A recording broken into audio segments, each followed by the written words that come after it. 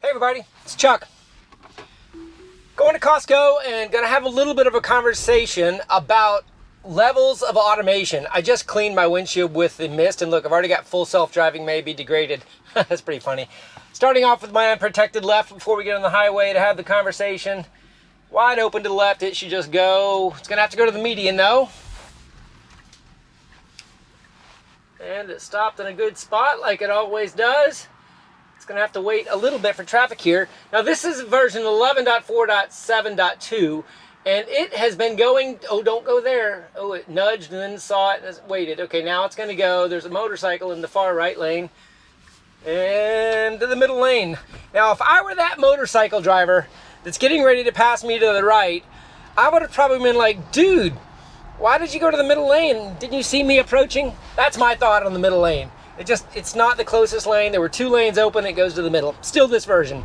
Hoping that version 12 stops that behavior.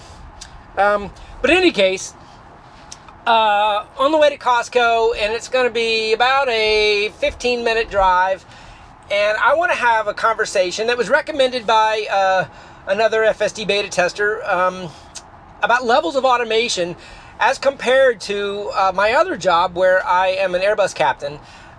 Flying with autopilots, real autopilots in an airplane. And I've talked about this a few times before, and they're amazingly similar, which I think also helps me understand how it works, why it works, and then how to use the system as it's designed. And to start off the conversation, when pilots go through training, especially in what you call a modern glass cockpit, a glass cockpit is a cockpit or a flight deck that has all LCD displays and no what we call old steam gauges or analog gauges that run off of more analog signals. So for example, my speed indicator is on a screen and it digitally shows me what my airspeed is. It's not measuring it necessarily with an anemometer. It's measuring it both with GPS, but there are some backups with barometric that are all combined into one system. But the point is all of this is automated, and you have to be able to look at these displays and gather what they're telling you so that you can manage the automation inside of the flight deck. And that's the first point I want to make here, is modern pilots flying digital glass cockpits are automation managers as well as pilots. And I say they become more true pilots, stick and rudder, flying the airplane during emergency situations and during takeoff and landing. Those are kind of the three elements where pilots still sort of get to be pilots, meaning like physically flying the airplane quite a bit. We leave it in automation mostly for passenger comfort, in addition to passenger safety and aircraft safety, because when the aircraft is in full automation, your what's called situational awareness, or your perception and ability to absorb information, becomes broadened. You can take in more information when your brain is not focusing on flying the airplane. If I'm flying an older airplane, or if I turn all the automation off and I'm doing everything I can to maintain altitude and airspeed, I'm not paying attention to other things as well, because my focus of attention is concentrated on flying the airplane. Now, that is probably the #1 reason why level 2 ADAS systems and above are safer than just a human driver, for that exact same reason. Your brain is able to take in more information while you manage the automation and let the car do what it's good at, the basics, maintaining lane control. Now, I'm going to go over the levels of automation. Typically we say there's 3 levels of automation: level 0, 1, and 2. Level 0 automation is nothing is happening. So I'm going to go ahead and disengage. I have nothing engaged. I am at level 0 of automation right now. I'm driving the car, similar to when I do a takeoff and landing. And now, granted, you can talk about auto throttles, but let's just say you're physically maintaining the throttle of an aircraft, and you're physically maintaining the altitude and its direction. That's level 0. Right now on the Tesla, I'm at level 0. I'm using my accelerator. I'm letting regen braking do some braking, or if I tap the brake, I'm controlling it. I'm the one maintaining the road here. So that's that good example. Now I've actually got to go to a different profile. I'm going to see if this works. I'm going to go to my wife's profile. The seat's going to adjust just a little bit here. But the reason I'm going to this profile is because she does not have FSD in her profile. So you see I've got the steering wheel right now, and I'm going to go to level 1 level of automation. If I go down once, and I've got it engaged, this is traffic aware cruise control. Traffic aware cruise control is level 1 automation basically in the Tesla. I am the one driving the car, so I'm maintaining my directional control, but the traffic aware cruise control is maintaining the throttle, the acceleration of the car. And I use throttle as an aircraft term and acceleration and deceleration as a term here in the Tesla. So if I'm flying an airplane and something happens that I'm confused about, typically what you do is you lower the level of automation. So if I go from level 2, which is fully automated, down to level 1, perhaps I'm the one steering the plane, maintaining altitude, but I might leave the throttles engaged, so they're the ones maintaining airspeed for me. And that would be 1 level of automation. So in the Tesla, level 0 is you're doing everything. Level 1 of automation will be traffic aware cruise control. In the cars without FSD, if I go ahead and do 2 taps, I am now in another level of automation that I'll have to create a little bit of a differentiator between level 1 and level 2.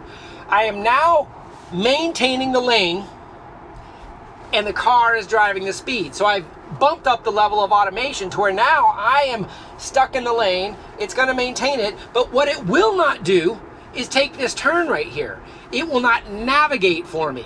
It is going to sort of maintain the lane and the throttle that is selected. Now, the important thing to recognize there is this is sort of like a level of automation in an airplane called altitude hold. And I do need to kind of intervene here because the car is not navigating to get in the correct lane. So altitude hold in an airplane would be like if I was up at flight level 330 and I just want to maintain altitude, you could go altitude hold and the aircraft will maintain that altitude.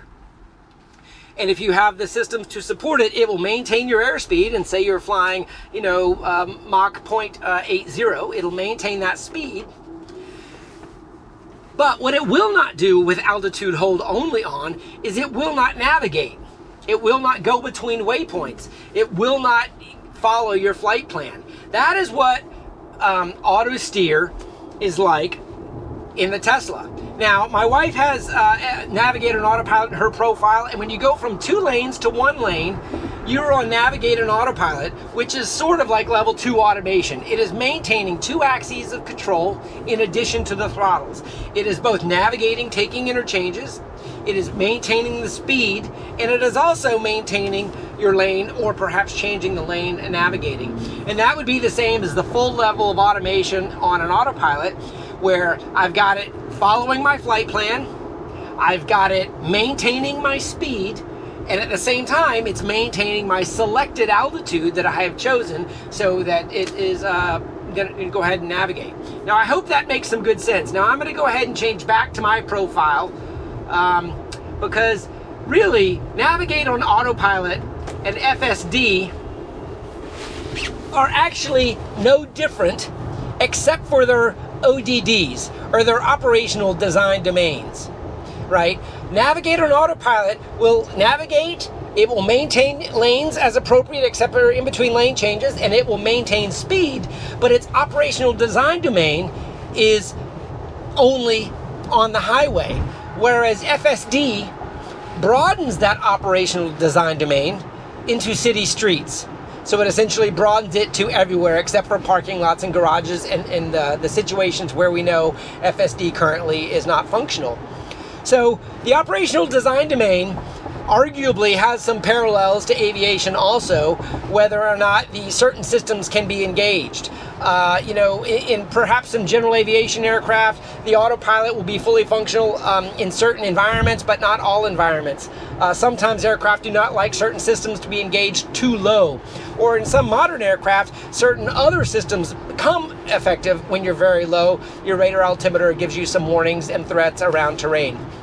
So anyway, that is just a quick conversation I wanted to have at the request of another FSDBeta tester about parallels from aviation into the automation that's being put into the Autopilot system in the Tesla. Levels of automation. Now, one of the important things that we also remember to teach pilots, if something is going on, lower the level of automation in order to ensure safety. If I don't understand what the car is doing, why it's changing lanes, lower the level of automation.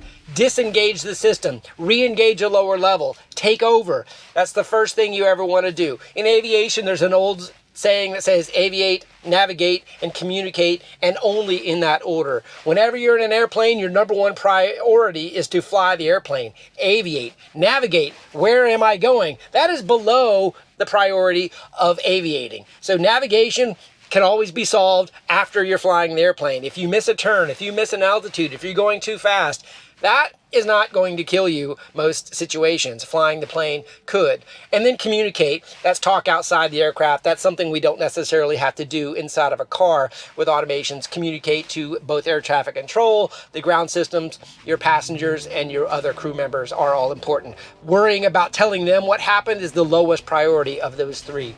So, just something to remember as you're perhaps out there driving FSD. If the car is doing something that you don't understand, lower the level of automation, figure out what's going on, and then as the situation becomes under control again, increase the level of automation back to your comfort level.